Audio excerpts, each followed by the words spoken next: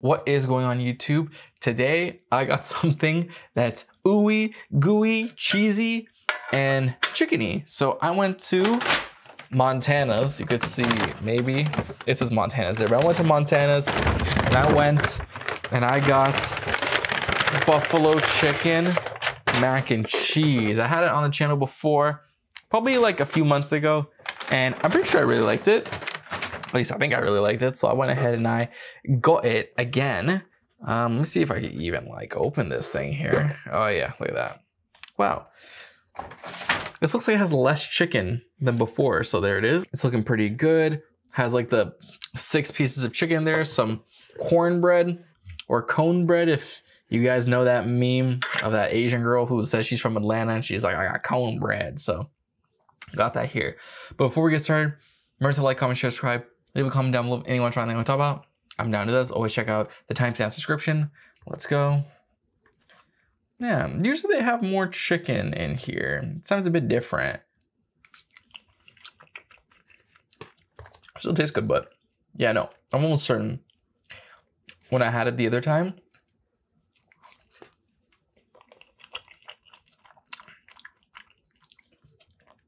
they had more piece of chicken, but I'll go back and double check. Or maybe I won't. Who knows? Pretty good. The cornbread here.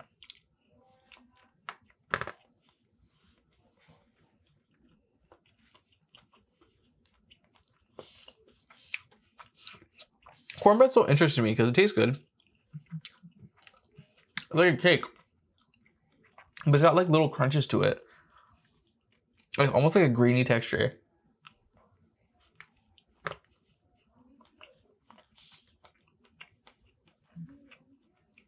Yeah, it's still pretty good. Nah, this is good though. It's nice and cheesy.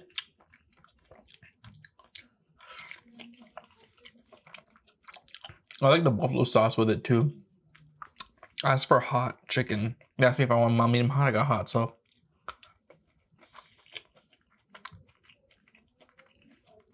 Not hot at all. But that's to be expected from Montana's. One thing I learned that if you want hot food from places, like, you can't really go to these like chains and stuff like that, like fast food chains or just regular chains. 9 times out of 10, the food won't be too hot. However, there are some times where you can go and get like spicy wings, for example. It'll be hot.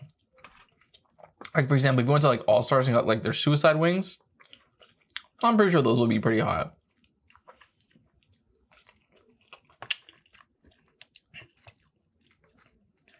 Yeah, I just felt like getting this today. Something nice, delicious, easy. Quick to order, quick to get. Well, but how's your guys' today? Mine wasn't too bad. Now, I've been on a mission since yesterday. I'm gonna tell you guys what I've been up to since yesterday. So, like I said recently, I got like a new car. Not a new car. I got another car, right? It's a 2006 Chevy Cobalt, and I'm trying to sell the Elantra. Elantra is like not what the story is about. It's about the Cobalt. So, I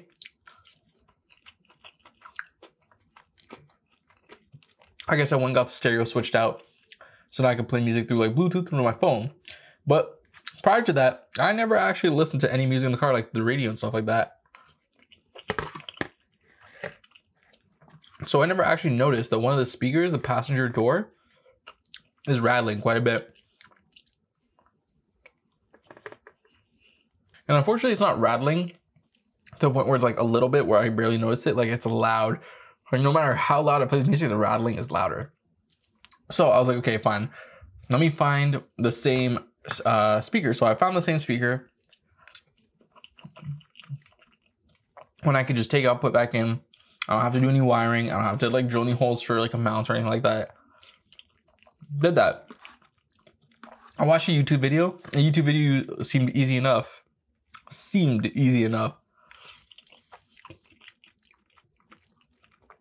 So now bring us to last night. Showtime, game time for me to switch the speaker. So I go downstairs. I have to use a pick to take apart like some of the screws that are behind, that are like one in the cup holder. There's like these little like, they're kind of like doors, like they're like little things that hold the door together to like, I guess the, you know, the panel to the rest of it. I'm not a mechanic, so sorry if I suck at explaining this, but I released the 2 screws, those are fine. Next, I had to take off, you know, the passenger door switch where like you lock and unlock the car and like put the window down. You have to disconnect that from like the wires, so that way it can like, you could like take the door off, or else it'll just be stuck to the door and you won't be able to take it off and like it won't move. So that's where the first problem was, because in the YouTube video he just pulled those off, but my car, I was not able to disconnect the wire from the switch. I ended up breaking not the wire, not the switch itself, but something that was holding the switch together to the door. It still stays because it's pretty stable. At the same time, I definitely broke something. I can't even explain to you what I broke, but I broke something.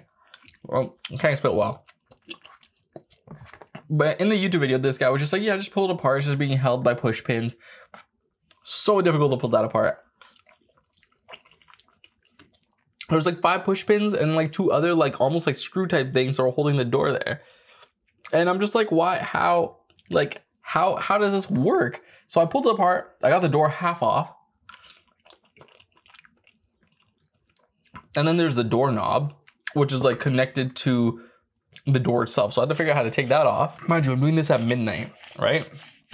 Midnight. It took me 2 hours to do all this because I was like trying to figure out how to do it without breaking it. Because once I broke the switch, little piece of the switch, I was like, okay, I need to be careful. So I finally got the door half off, disconnected the doorknob and all that stuff, right? I get to the time for me to take out the speaker and replace the other speaker. The speaker has a switch, like not a switch, sorry, not a screw either. It's like a bolt. Not one you can put a screwdriver in, but like an actual bolt that you have to turn. Now to me, I'm like lucky. I have like one of those like wrenches that go and like screws and unscrews things, you know? I have one of those, but the size I have is too big. Because this bolt is small, super small. So I'm sitting in my car for like an hour trying to figure out how I can do this. And it occurs to me, wait, I bought this like, I don't know what it's called. Like a pry bar thing that I bought from Canadian Tire. I also went to Canadian Tire and I bought the pry bar and I bought the pick. But the pry bar has like little things in the middle of it. So the bar is like, imagine this is the bar in the middle. There's like little holes where you can like unscrew things. But where it's located, like the speaker and then the bolt, it's like impossible for me to get it in there and do this because there's like the speaker under it. So I can't even move. Absolutely insane. So I sat there and I sat there. And I was super sad because I was just like, do I have to come back down tomorrow and redo this? Do I have to go to Canadian Tire tomorrow, which would be today, and get the appropriate like bolts and nuts or whatever tool it is to take out this bolt? And the answer is yes, because I spent 2 hours down there and I could not figure out how to do this without the proper equipment. So I sadly put it back together. My door.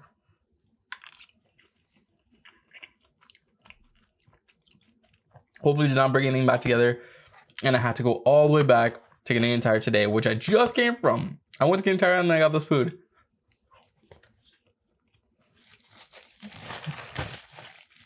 Now this video, I'm gonna go down and do it. So you guys don't know how sad I was when I took apart that door panel, like took it off and realized I could not take out the speaker. So I said I'm about to go down and do this again after this video, like right after I'm done this video. And hopefully it works. Because my worst fear will be doing this, putting the speaker, and then it just doesn't work. I'll be honest with you guys. I might lose it. I might just lose my marbles if that happens, to be quite honest with you.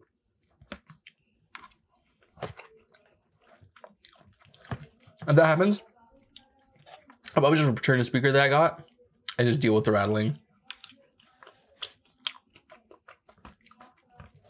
It's not like the car's my forever car, so it's whatever, but still.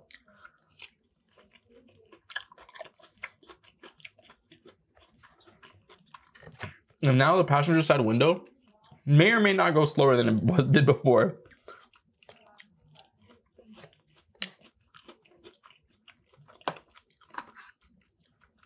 I could not imagine being a mechanic.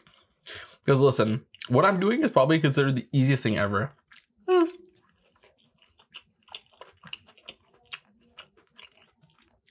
Actually, changing my headlight bulb is the easiest thing I've ever done. But what I'm doing to some might be considered like super, super, super easy, and it's already frustrating me, so. Final bite. Ooh, that was good. That was good. That was exactly what I needed. Especially since it's my Friday. I need something good and delicious to eat, just to like celebrate another weekend's here, you know, because I wish I was one of those people who was excited to start work, but man, hopefully one day I'm in that position to be, you know, excited to start work, and like Monday is like fun day, you know. But hey, one day, hopefully when YouTube's like my full-time thing, that will be the case. But until then, thank you for watching. Remember to like, comment, share, subscribe, leave a comment down below of anything you want to try, anything to talk about. I'm down to do that. So always check out Just Videos in the side. And yeah, that was Montana. It was really good. I'm gonna give it the same score as I gave it last time, like 7.5, 7, 8 out of 10, around there. And yeah, I hope you guys enjoyed my little story of unfortunate events when it comes to me changing the speaker in my car. I'll let you guys know next video how it worked out, how it played out for me, if anything else unfortunate happened. But yeah, again, thank you for watching. Montana 7.5, 8 out of 10 first year review, and peace.